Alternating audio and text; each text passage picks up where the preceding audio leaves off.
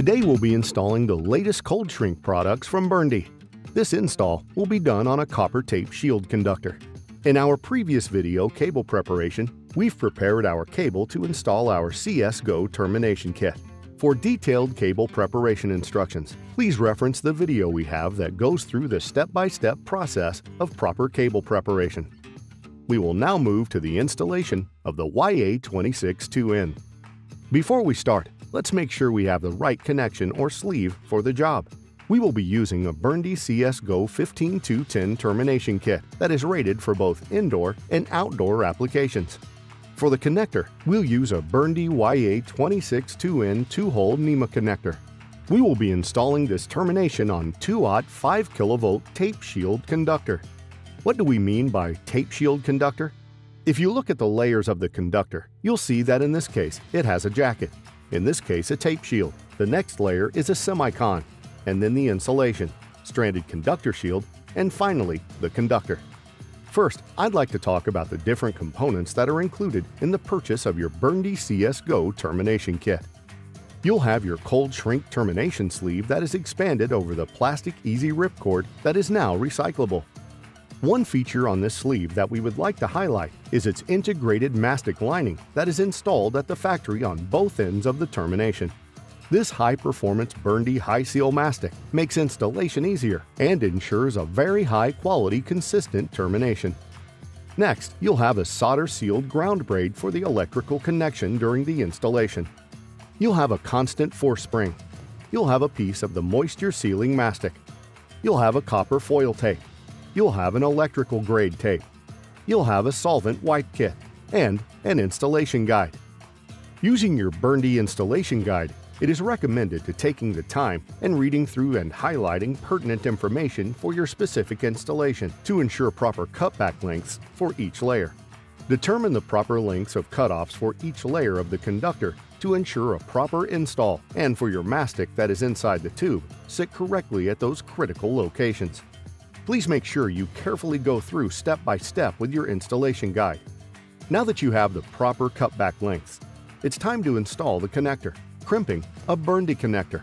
Select the appropriate die style to match the installation tool. Insert the dies into the tool.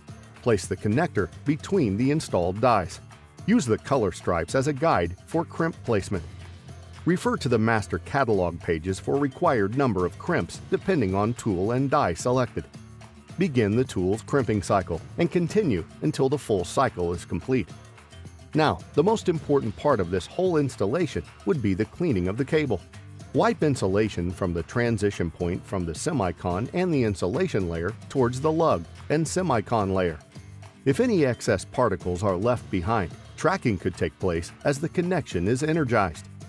Be sure not to touch the semicon or any wiped areas that could become contaminated from oils or dust. This is imperative. Mark the jacket to the predetermined measurement according to the instructions. Look at the thickness of the jacket to be removed at the end of the cable. Install the marker tape butted up against the leading edge of the marked dimension. Next, we'll install the mastic. Apply the mastic up against the edge of the cable jacket cutback with little tension. You'll want to go around 2 times.